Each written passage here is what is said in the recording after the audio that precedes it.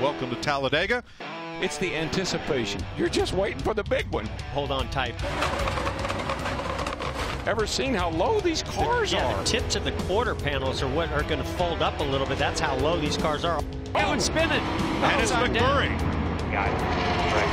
Man, that thing is flipping, rolling. That car is jumped. Jamie McMurray is out of the car. Thank goodness. I think I blew a left rear tire out.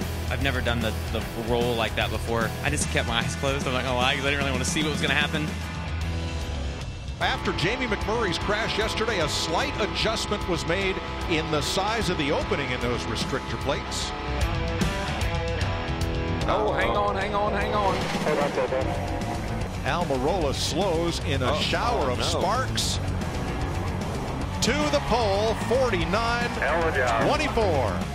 Kevin Harvick wins the Busch pole for tomorrow's GEICO 500 at Talladega. Brad Keselowski, the last time the Cup cars ran at Talladega back in October, he was the winner here. In fact, no active driver is more successful on the plate tracks or at Talladega than Keselowski. Kyle Busch going for 4 wins in a row here. A driver has never come here and been able to accomplish what Kyle Busch is trying to accomplish.